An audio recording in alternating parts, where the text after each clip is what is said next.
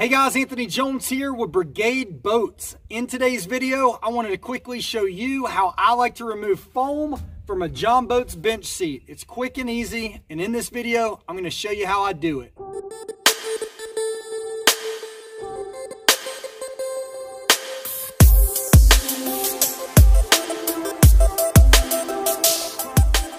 So this is our project today, guys. This is a 1436. It's a new customer build I've got going. And I've already popped the top on this middle bench and got the foam out of it. Popped the top on this back bench, but saved the foam for this tutorial video. I'm going to show you how I do that in a second. But before I do, let me show you the footage of how I actually took the tops off these benches cleanly and effectively. So on the tops of these benches, I take 1.5 by 1.5 angled aluminum, and I just use that as a scribe to mark out 1.5 in on the bench top. And once I get it laid out, I cut it out with a circular saw. Nothing crazy here. It's literally an old beat up wood framing blade, but it still cuts aluminum really nicely. Come back in with an angle grinder with a cutoff wheel, connect the corners, and then pop the top, and that's it. Real simple. So there you have it. Super easy, guys, to use that method. I've found that to be the best way to do it. I've tried a lot of different things, and the circular saw seems to be key. And now, in case you're wondering why I've left these sides the way that they are, is because I'm going to tab in my framing for my front deck into this. I'm going to reinforce this on the bottom and put a floor system in here. And I'm going to frame off this and add another hatch in front of this. And back here, we're actually going to put a live well inside of this rear bench. And as you can see, I've left enough aluminum to attach my angled that way and then tab back in. So just enough of a little lip. So when you go to do this, just try to give yourself a lip so you could attach your framing back into something. And lastly, before I show you how I gut this, I'm going to give you the speech on removing foam from your boat at your own risk. There's always that guy in the comments section that preaches about buoyancy and safety and why these foam blocks are put in these benches. These blocks are put here for a reason from the factory, and that reason is if you were to take on water, a lot of water, these blocks would help keep your boat afloat longer. Or if you were to flip the boat over in the water, these will keep your boat from sinking, or at least help. I don't know, I've never tested it. But with that said, guys, I'd like to say these two things.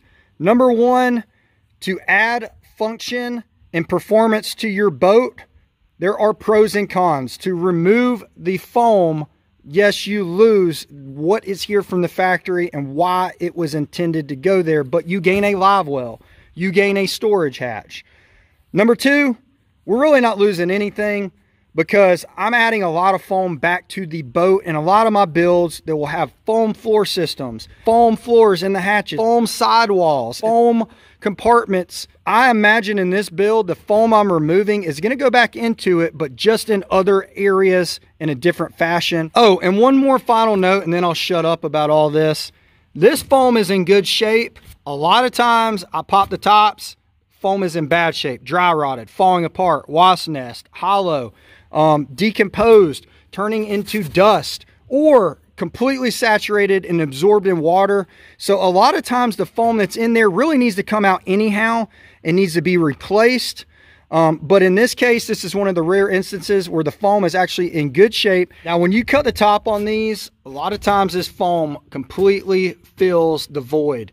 Therefore, what I'm saying is it runs under this lip, and it runs under this lip, and it runs under there. What I've come to realize is by leaving these lips to tie my framing back into, I can't pull the foam out in one piece. If you go all the way to the edge, then it'll just come right out. But you need to leave something to frame back into, and that's the dilemma. A lot of guys will just come in here and start taking this out in chunks with no rhyme or reason, and you have 50 million chunks and foam, dust everywhere, and it's kind of ridiculous.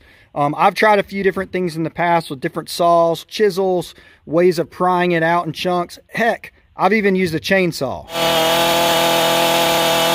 But what I've come to learn is that this method with a recip saw and a really long blade and some sort of a pry bar works really well. So let's get to it. I'm going to show you how to move this out in the least amount of pieces as possible to give you the least amount of a mess and headache. So first thing, I'm just gonna go right down the middle.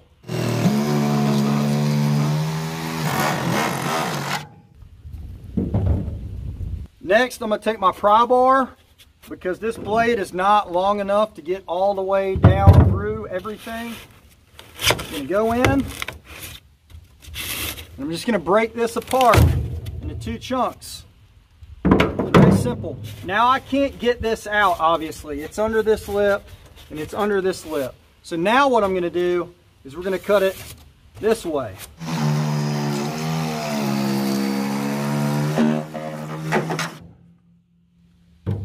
Same deal.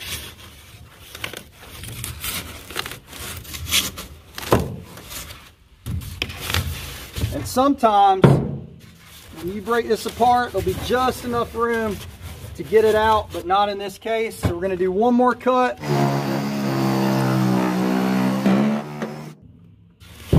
So we're just going to take this sliver out of the middle. Now I can slide this up and out. There's one piece, another piece, another piece. All right, super easy. Now I'm just going to repeat the process on this side. Take out the middle sliver.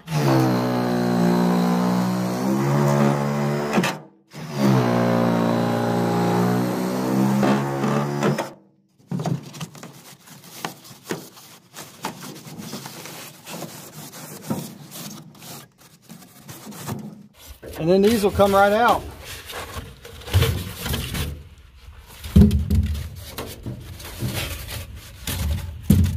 Now this boat has another layer of foam in the bottom.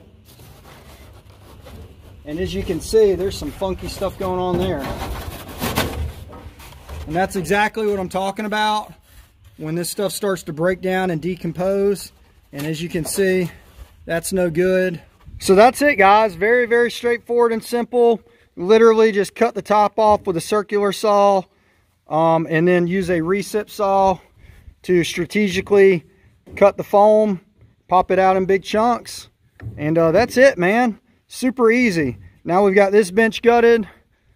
This bench is gutted. And time to kind of clean up the inside and move on to framing. Thanks for joining me, guys.